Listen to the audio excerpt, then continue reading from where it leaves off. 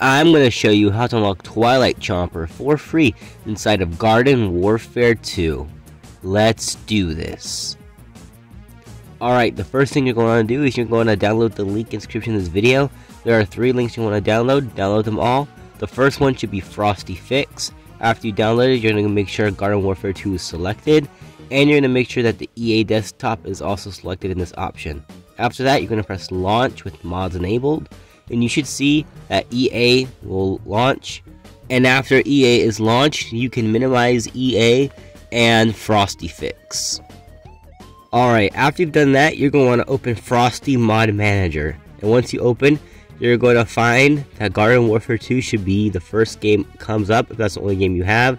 Otherwise, you might want to press the Scan Games button down there to scan for games. Once you find it, select Garden Warfare, press the select button, and then you should find this screen. You're going to go to the Add Mods button, and it should take you to your downloads. You're going to want to find the Twilight Chomper pack. It's right here, so I'm going to open it. And then it should say this. It's going to say not meant for this version. Just press OK.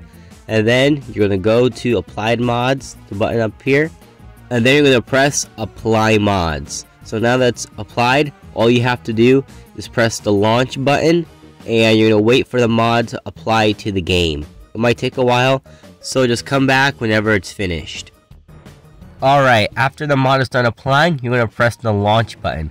Now Steam should start to load up, or EA, it doesn't matter. But if you're on Steam, it is very important that you follow this next step.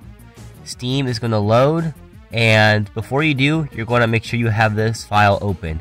You're going to have your PVZ2 Garden Warfare 2 file ready, because there's a file called critbase DLL which must be deleted, or else it will not allow the game to run with the mods enabled. So we're going to delete that right there.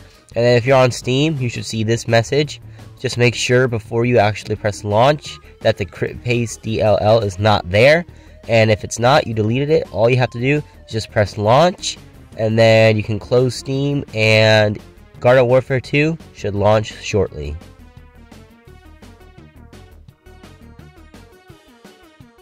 After Garden Warfare 2 launches, all you have to do is pick any character, go to the backyard, and kill some brown coats or some weeds, and then you'll be able to get Twilight Chomper. After you kill something, you should see this message, Twilight Chomper pack, and then you should see this blue thing. Then you're going to hop over to your sticker shop, and then right there, you should be able to see that there's one gift. Open the sticker shop, go to your gifts, and you should see that there is a Twilight Chomper pack. Now, if you already own Twilight Chomper, it'll just give you 7,500,000 coins. But if you did not previously have the Twilight Chomper, you'll get Twilight Chomper right here, 100% free. And there you have it, guys. That is how you unlock Twilight Chomper for free inside of Plants vs. Zombies Garden Warfare 2. Now, if you enjoyed this video and want to see more videos like this one, please do me a big favor and like, subscribe, join my Discord server, link in the description, and I will see you in the next one.